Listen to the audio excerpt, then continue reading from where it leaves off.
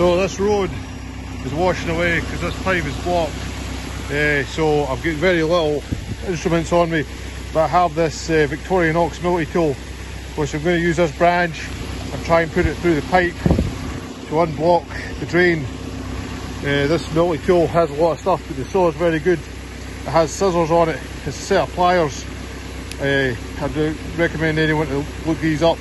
This is probably kind of the best part, 12 years old, and it's still going very strong. So if this works, it'll be a great thing. It's got a really good pouch and stuff as well, and actually comes with a lot of bits